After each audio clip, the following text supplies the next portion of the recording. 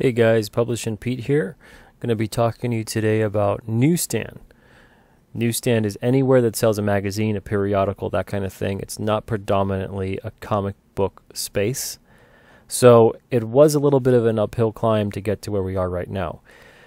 When we first started, we had all of our titles on Newsstand. Miniseries, mature, young adult, all ages, whatever it was, we had it there. We had it in comic shops. The biggest difference was just Newsstand was released 1 or 2 months after the comic shops got their books. So going forward with the whole thing, basically all we did was assess what worked out after the first year. Mature titles, all ages, what was it? And mature miniseries titles did not do as well as young adult, all ages titles did. ICYMI, and it came out on Wednesday, were 2 titles specifically invented for Newsstand. They're also in comic shops too, but they were made for the Newsstand market. ICYMI is in case you missed it.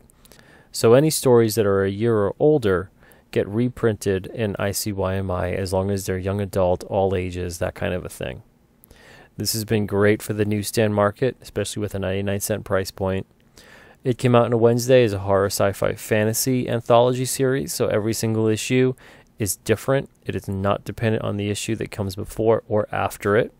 So this has been great too. This has been really good as an impulse buy for people.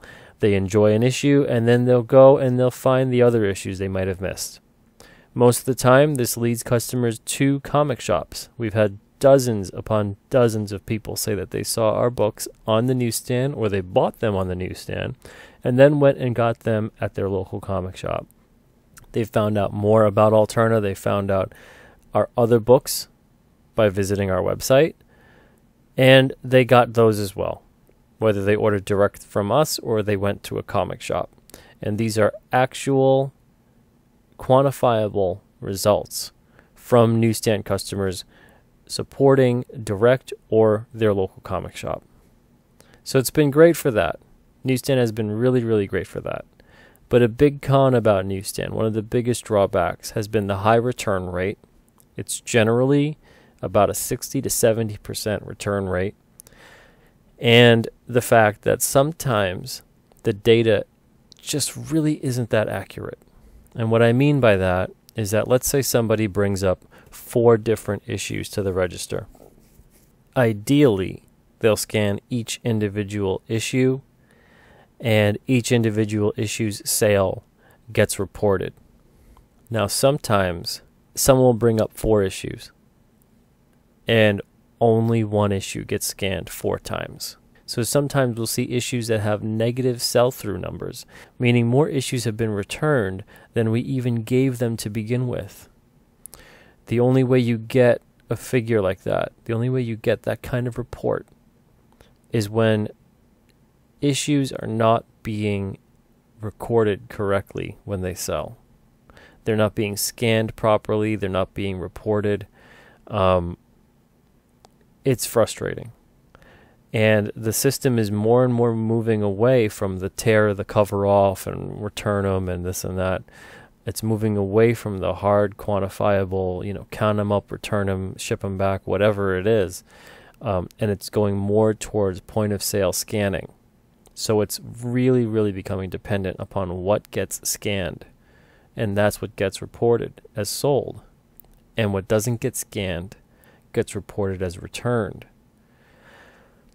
So it's made that whole market very difficult in some respects. And that's why we had a big shift away from selling a lot of different issues, a lot of different titles through Newsstand. But it's great when it comes to ongoings. It's great when it comes to getting exposure for your brand. It's great when it comes to getting new customers on board, familiar with your products, people who may have never went to a comic shop.